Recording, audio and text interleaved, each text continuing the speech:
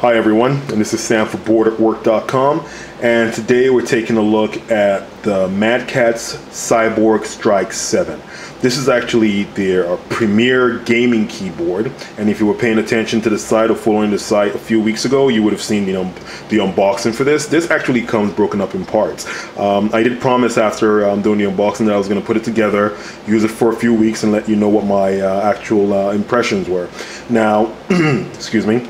Now, I've put it all together, and I'd like to go through just a few key features on the keyboard itself. Now, first things first is the standout feature of this keyboard, which is the Venom TFT LCD touchscreen. Now, I have no understanding of exactly what VENOM stands for, but I'm sure it has some. I'm sure it's an apt acronym. So this is the touchscreen, which actually adds a lot of usability to this keyboard. It gives you the ability to change the backlight color. It gives you the ability to do macros on the fly. It gives you the ability to control your music, control the, basically control the volume, and actually control other programs that you might use to supplement your gaming, things like TeamSpeak. It makes the keyboard very, very useful, very almost very self-sufficient without switching out of your gaming instance in order to basically switch any of your macros around. It keeps it all. It makes your keyboard the one-stop spot for for basically customizing your gaming experience. Now, on the left side of the board, you will see this other mode keys here, and these are all customizable. These are 4 keys, and they have alt functionality. And this is one of those keys that can actually be removed from the board and added as needed. So if you do not need this particular module on your keyboard, you can actually take it off without any significant impact to your gaming. Now, the other features here are the armrest, which, if you look at this over here, it does have a toggle right over there where you can lift and depress the left hand rest, as well as for each of these palm rests you can actually extend and retract, same across the board. Now, what's really cool about this keyboard is also that it comes broken up into several different sections. As I explained, this function strip here is detachable. The main keys as well are the main keys, or should I say the main key section is also detachable. The number pad section is also detachable, as well as the LCD monitor being detachable. Now, the palm rests as well are all detachable as well. So this comes in parts that you can actually put together or take apart based on your particular gaming situation. Using this keyboard was actually pretty straightforward. It's really nice to be able to basically control your music from the keyboard, which is something that I sometimes play music in the background while I'm gaming, so this kind of helps me control that aspect of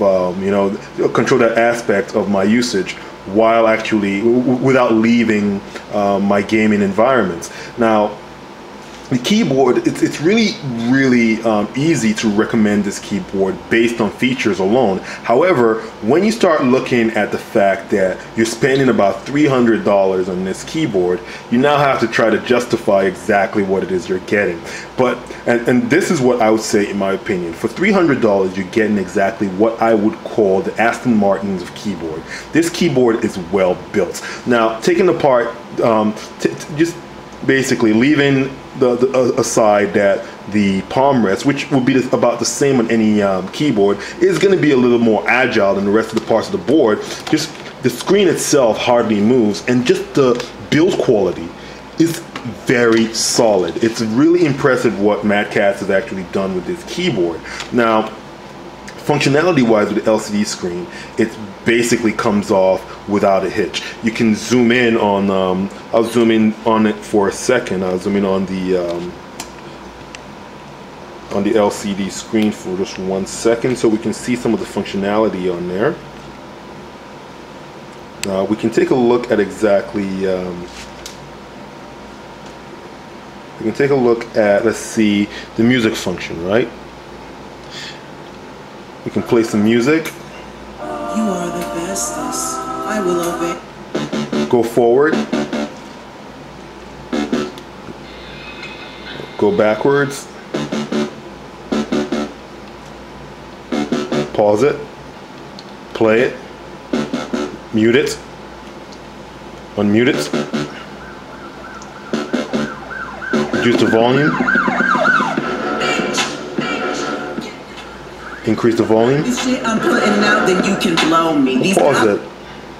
Right? So that really, you know, overall this keyboard really gives you a lot of customizability. Now, on most of the keyboards I've actually had to deal with on my Logitech keyboards or on my Razer keyboards, the changing of the backlight was actually done through the software. However, here it can be done on the fly from the touchscreen panel. Now, let's say I wanted to change my first profile from this really nice blue over here to a really vivid red.